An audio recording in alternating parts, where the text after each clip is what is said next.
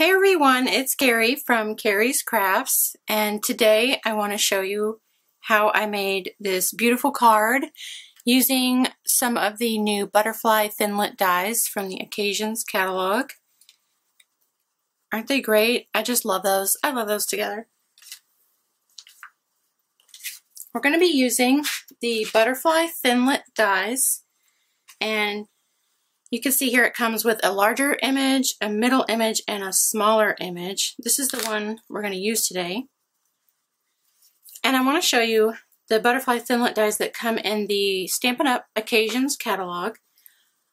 Now, if you don't have this catalog yet, leave me a comment below or head over to my blog and let me know. I'll be sure to drop one in the mail to you. And these dies are right here on page 26. So you can see here are the butterfly Thinlit dies. They come with 3 dies. And check out this stamp set down here below. If you see this stamp image here of this butterfly coordinates with the butterfly in the Thinlit package. So that's really great for stamping and then cutting. You don't have to use your scissors. No cutting or fussy cutting. And what's also great is if you choose to get the set, the Thinlit dies and the stamp set, you can bundle it and save 15%. So that's really cool. Now let me show you what inspired me to make this card today. This is the card sample in the Occasions catalog. And another great benefit of the Stampin' Up! Catalogs are all the samples that are included. So really cute pages full of samples. Another really great benefit from the Stampin' Up! Catalog. But this card here is what inspired me today. These butterflies and the 3 colors, as you can see.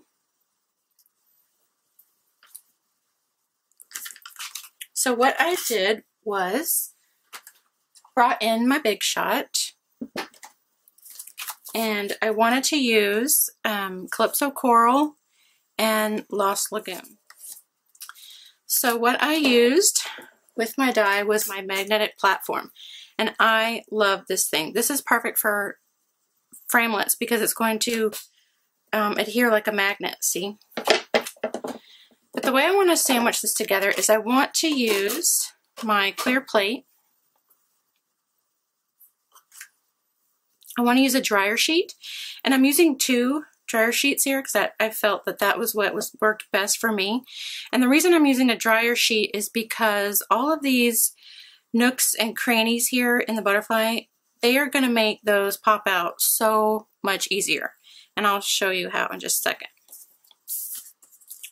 So I've got my clear plate, my dryer sheet, my cardstock, and then my butterfly. And let's run that through the Big Shot.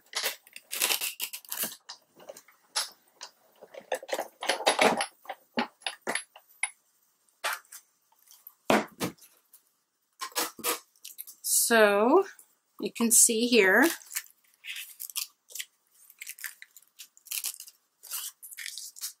my butterfly image just popped right out. And then see how those little holes and nooks and crannies, they just fall out really easily. And then it makes for easy cleanup. Just grab my garbage bowl, dump that in there. And then see, I've got this really pretty butterfly. And what's really neat about this is it comes out with this really soft, blankety feeling, like a waxy feeling, and that's because of the dryer sheet that we used. And not to mention it makes it smell really pretty too. So I can tell when I run my hands over my cardstock and run it over the die cut butterfly that we used with the dryer sheet, how much softer and blankety and smooth it feels. I love that. So let's do one more.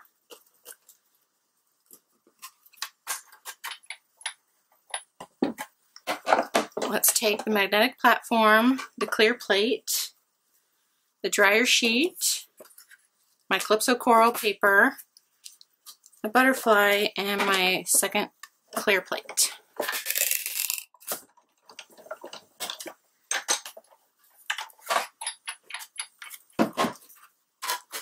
Okay.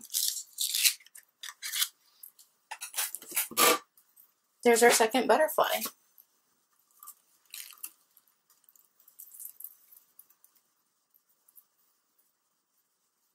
And all those pieces just kind of fall out. Make it really nice.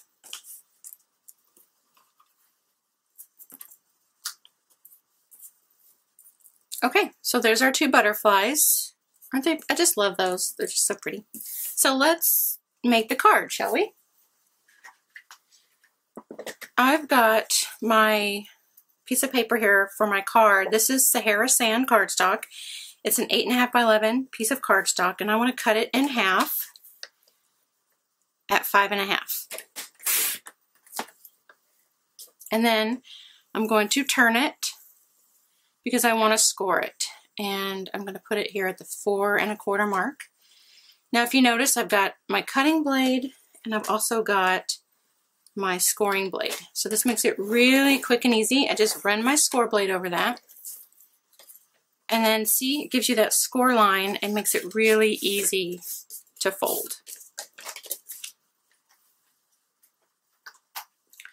Now for my stamping, I'm using a piece of Whisper White cardstock, and I'm also using a little banner piece that I made, again with the Sahara Sand. And the stamp sets I'm going to use are Gorgeous Grunge and For You. Now these are in the annual catalog from Stampin' Up. And are you like me and you saw this Gorgeous Grunge stamp set and you thought, now what am I going to use that for? But I love this stamp set. It is perfect for when you need to make some type of background or add some dimension or interest to your card or your project.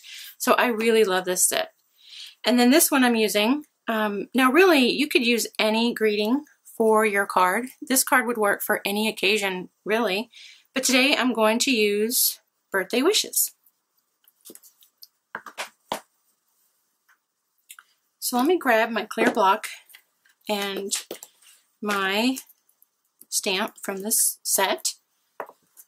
And this is a clear block E. And I'm going to use Sahara Sand ink because my card base is Sahara Sand, so my ink color is going to coordinate really well with that. And I want to ink it up. And I want to go straight down on my paper, straight up. And then I want to stamp again. This is called stamping off. It just gives it a lighter color, a watermark kind of a look. And I want to ink it up again and do the same thing in the other corner. Again, stamp it down and then stamp again without re-inking, because that's going to give me my lighter color. And that's the look I'm going for there. Okay, then I want to stamp my banner, and I mentioned I'm using Birthday Wishes. And my other clear block, this is clear block H. And did you know that Stampin' Up! Has 9 different size clear blocks? Really cool. And the greeting I'm going to stamp in Lost Lagoon, because if you remember, when we used the cardstock for the butterfly, this is Lost Lagoon cardstock. So again, I know my Lost Lagoon ink is going to match really well. So let's ink it up. And on my banner, just go straight down and straight up. Perfect.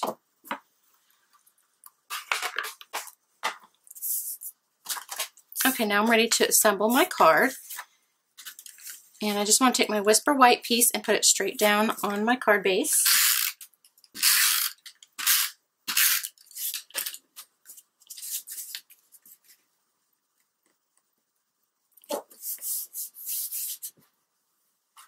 And for my butterflies, I'm going to use mini glue dots. And these are great for when you want to use a smaller image or a smaller surface area. And they are adhesive dots, self-adhesive dots. And I could just take my butterfly and go straight to the glue dot on the roll. So I just want to put it right down like that. Don't even have to touch it. See? And I'm going to put one on the lower part of his body too, just so I can make sure it sticks right there in the middle.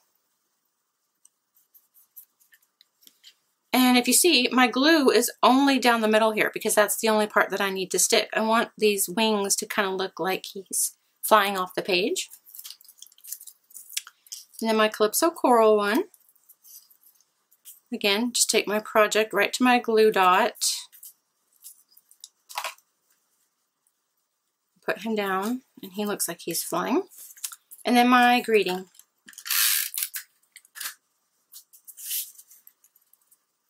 Now I could leave the card just like this, but I really want to add some bling to the butterflies.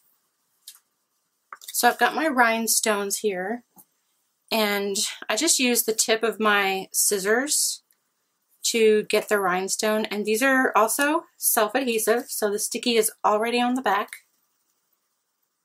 And see my scissors, that helps me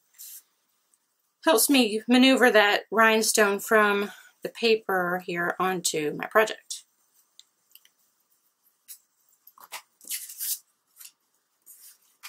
So there you go, really cute. I just love these butterflies from the Occasions catalog. I just love how this turned out, and I hope you did too. Thank you guys so much for watching. Have a great day.